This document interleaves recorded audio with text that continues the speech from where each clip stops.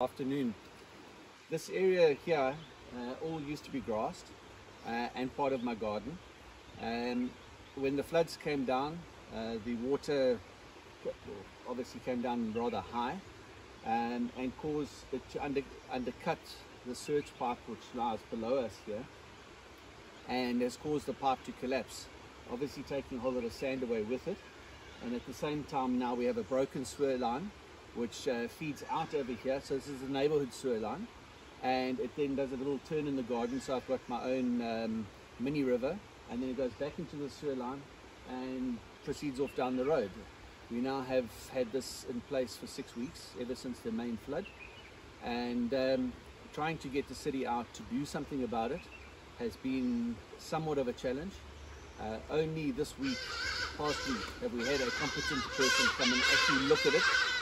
Prior to that, we only had pipe cleaners, and it was always, oh, I need to escalate, but you never hear any escalation. We've had to do a lot of follow-up ourselves and find this person's number, that person's number, ask them, please come and investigate. It's your sewer line. Come and fix it.